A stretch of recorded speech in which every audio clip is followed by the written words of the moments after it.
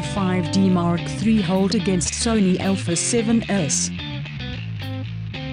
We tested Magic Lantern Dual ISO 100 to 1600 to extend dynamic range. This is how to convert to S-Log2. Use Mystic to get the DNG files. Then drop the DNG files on CR2 HDR. Import the files into Davinci Resolve.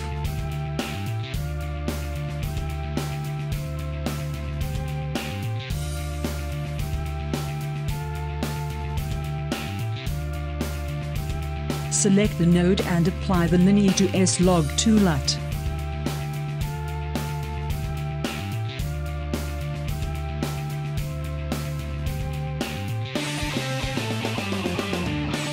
Here you can see the image is clean in the dark area.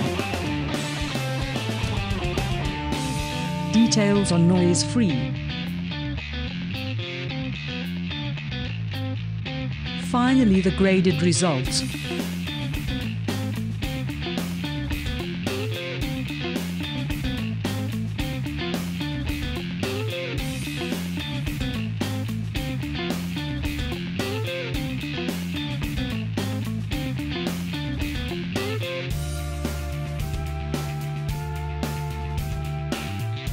Here are some dual ISO photos.